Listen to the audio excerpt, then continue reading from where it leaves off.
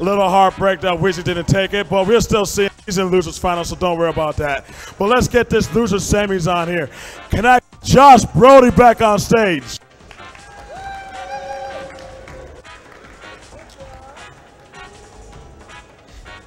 Wave at the crowd, Josh. Wave at the crowd. Nothing there. Just sit down, bro. Just sit down. All right. And can I get Kort back on stage? All right, let's get this loser semis on the way. I take it to the commentators.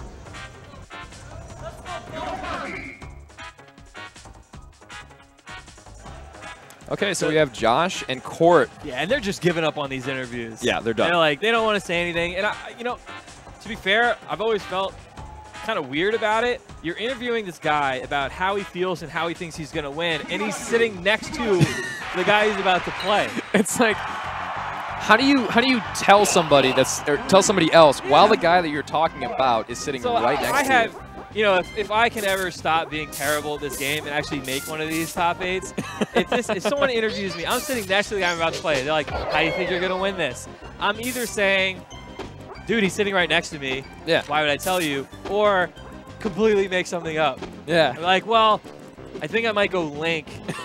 And I really feel like I have a good chance, you know. Link, such a strong character, great recovery. I found out some interesting new tech. Turns out Neutral B is actually the best move in Pikachu's arsenal. Yeah. Yeah, so I'm going to be throwing that out a lot. Actually, my plan here is to counterpick to Pokemon Stadium 2 mini games. I think I really have a good chance there, so I'm going to do that. Yeah, I think instead we're going to, I think we agreed beforehand we're actually going to gentlemen's to Roy Dittos on Pokefloats. Oh, yeah. We're going to play it, not even a different game, different Smash game altogether. I try and keep it on the N64. Oh, okay, fair enough. That's my console. Okay. All right, so we're getting a Gommel rematch here of a bracket where Kort went Pika. When they met in pools, at Gommel, Kort went Falcon and Yoshi and took the set. But when they played in bracket, Kort went Pika. And he won both times, I believe, right? Yeah, he did win both sets.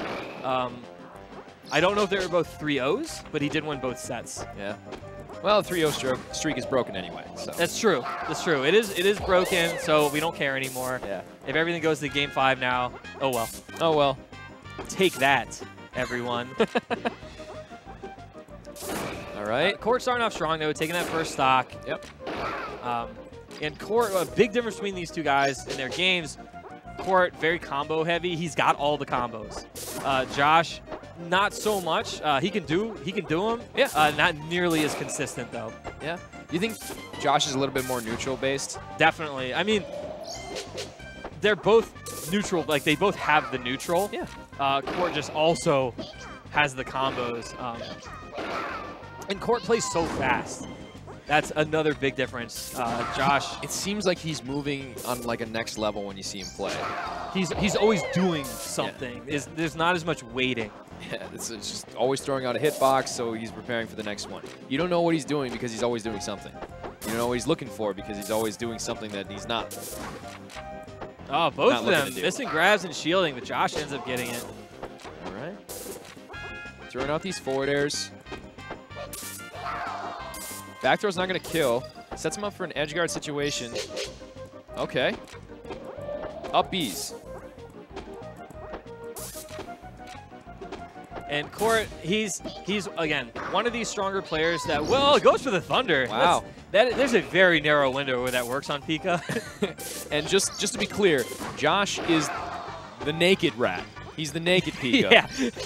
The one who just did that down B was actually Kort, which if you have seen the earlier sets today, you might be a little confused about that. I'm assuming Kort is still the red hat despite being on the left side of the screen. Yeah.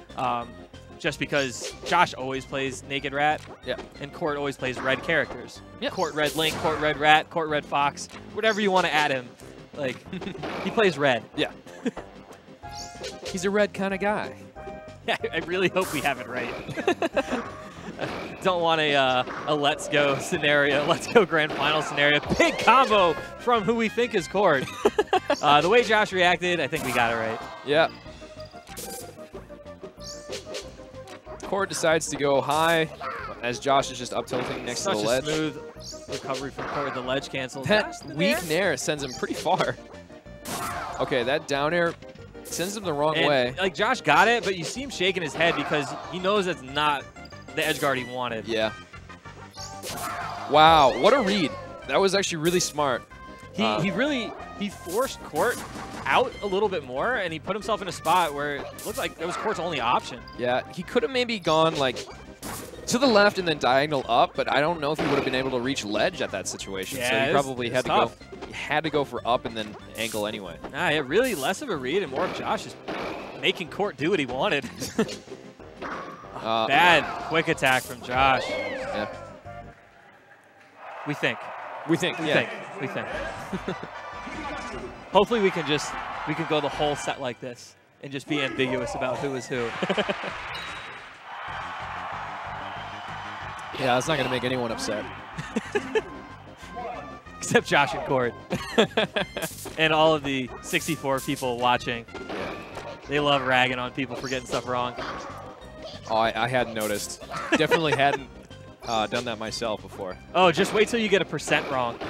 Oh, Be all over you. That was a pretty good mini combo from Josh. Nice forward tilt. Up air. These Nice down air down edge air. guards are very reminiscent of Xanadu 2015 Pikachus. It was just Josh and Dave going back and forth with these down air edge guards. That's nice. I don't remember Old watching school. that. Old but school, man. It covers a lot. It does, and that's why they like it. The hitbox lasts a long time. It covers a lot of space. Feels very safe against Pika. Oh, That was from Kort. pretty smart until he ended up getting up tilted by Kort. All right, brings the stocks back to even. Kort missing that angle. He wanted that angle that Beef was getting the whole time. You go up and then down to the edge of the side plat to get the ledge cancel. Edge cancel, ledge cancel. I believe it's edge if it's like the Since edge it's of not a the of a yeah, plat, if it's not and the then- edge of the stage. Yeah, ledge Yes. if it's the edge of the stage. You got the cancel. Cancel. All right. Actually, I thought Josh was going forward smash there. When Pikachu's that low, it just has very limited recovery Was that options. an up smash? Nah, it had to be a tilt. That high %, up smash would have taken it. Even a weak up smash almost took it there. It made a weird noise. I didn't Maybe make it was weak. It didn't make an up tilt noise, but I think if you got the weak up smash, it makes the same noise as an up tilt anyway. So True. I don't know what hit him upward. We'll never know.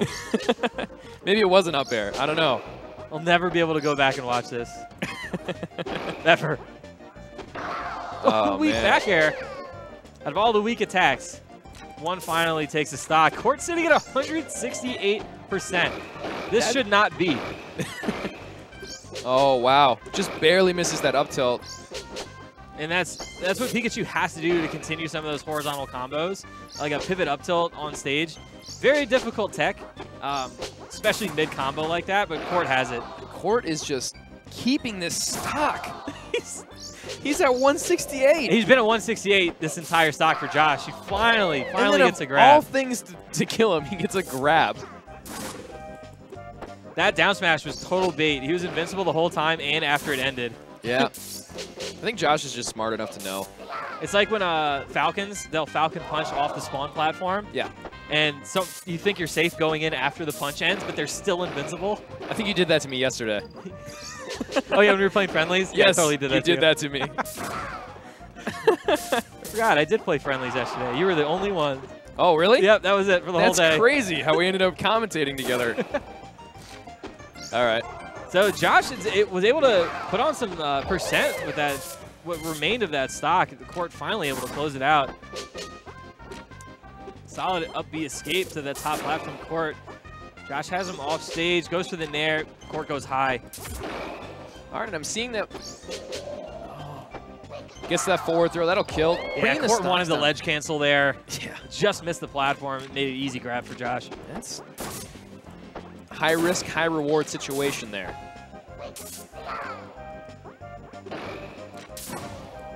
So Josh with the lead now on this last stock. Kort 56%. But he an gets Josh up off tilt. stage to the grab. And he Oh. gets that back air, and now Kort can just forward smash, but he goes for a walk away pivot up tilt. For some reason.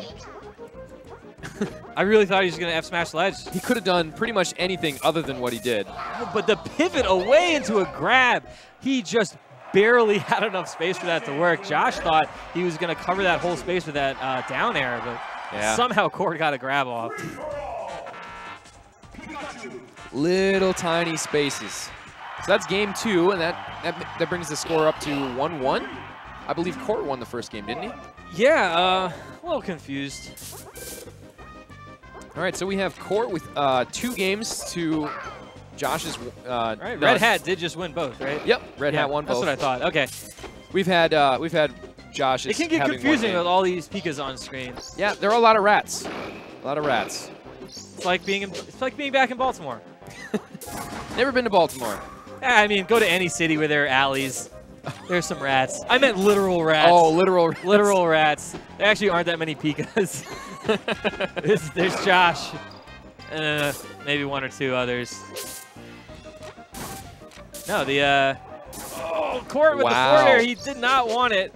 You see a lot of Pikas. They want that falling forward up air or nair, and they accidentally hit the forward air. Up tilt at the ledge, just a little early from Kort. Yeah, that would have been the stock too.